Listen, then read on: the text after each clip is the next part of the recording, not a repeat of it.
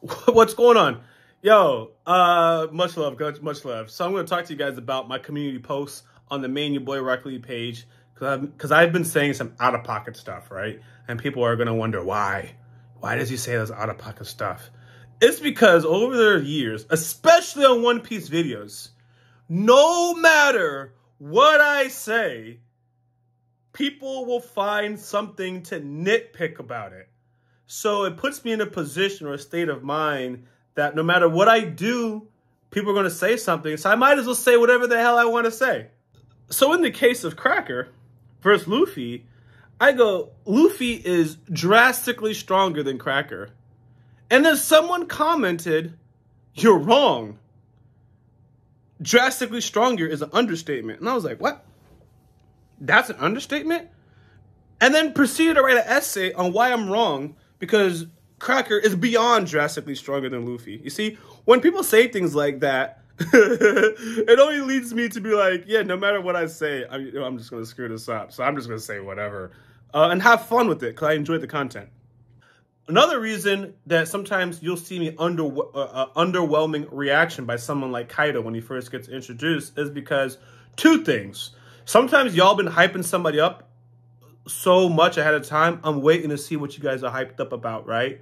So this homie just lands, and that was supposed to get me excited, and I'm like, he's supposed to do something, and it didn't happen yet. So I'm like, oh, that must have been the guy they were talking about, but I didn't see him do anything, right? There's a little caveat. It was all the feats that this Kaido person has done.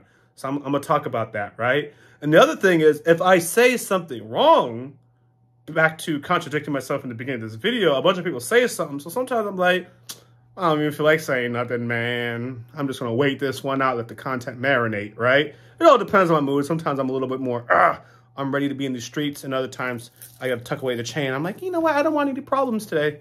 Anyways, so let me talk about my underwhelming thoughts to Kaido being introduced and the feats that Kaido was listing, because it's the same trait why people are like, yo, you are underestimating Big Mom.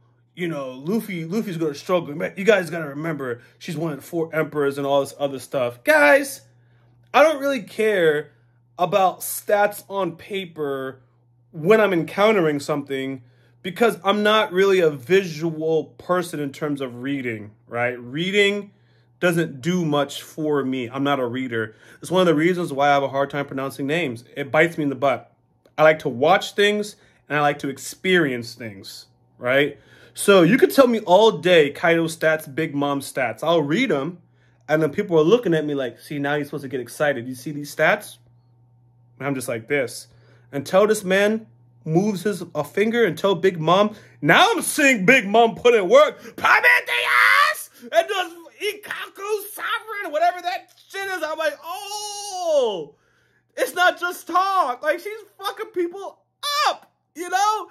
Anyways, that's how I am. Until I start seeing the feats happening, then I'm just, there's a thing, I think it's called a bard, like in The Witcher or whatever, and they just go talking shit, and they exaggerate the shit to make the person look good or whatever. And just growing up in where I grew up, people would talk, yo, that person's from New York.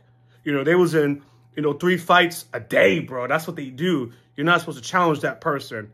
You know, I'm used to that. So until I see what you can do, I'm just never generally impressed. It's also the way I learn and take in information. Again, I'm not even a reader. So, like, I'll read something and not even realize I read it or it went over my head.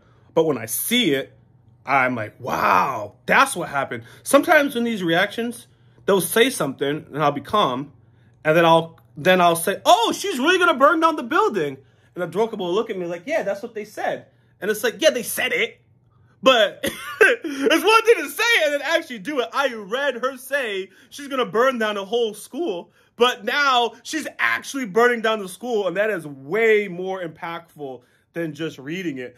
So that's what goes on, man. Like when Luffy's fighting this Cracker guy and I see, the bounty of Cracker, I understand that, like, yo, people don't even get to Big Mom. They reach Cracker and it's over. Okay? I'm not going to say the Mochi's brother's name because I already butcher it enough. But it's like basically a katakuri. But it's like, I know how to spell it. But it's pronouncing it, that's a whole nother ball game. But yeah, I saw the bounty. I understand that he's a problem, but until I saw him in action, because this is what happened. I said Luffy is drastically stronger, and on the So anyways, I lost my train of thought because I actually realized what I was supposed to say, and I had to put that in the earlier part of the video. But yeah, man, that's how it is. That's how I take in the content. That's why it's like, man, no matter what I say, people are gonna find a problem with it. What you put on paper is not impressive to me. It's what you do that I'm like, oh, damn, this is the real deal. And how many times do you watch a shonen and someone is way overpowered, but somehow the main character just prevails? One Piece is obviously so different, but it's like, it's still a hard thing to fathom. It's like, yeah, we're going to get through this. And the thing is, Luffy gets through it. He does.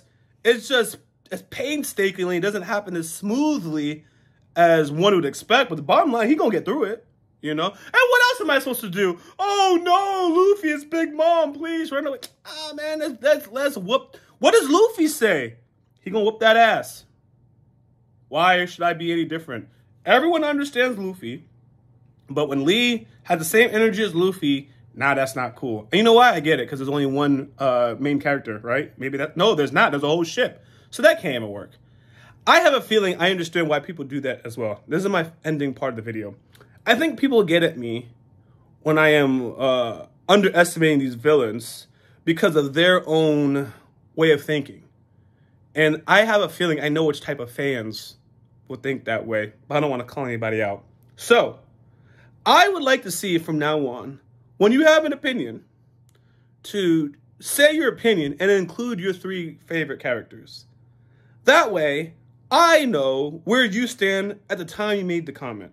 For example, if your favorite person is Zoro, I got a certain mentality from you. If your favorite person is Luffy, yo, I already know you're with me. I got no problems. If your favorite person is Usopp, we'll see. We'll see. So, that's my final thoughts, man. What do you guys think?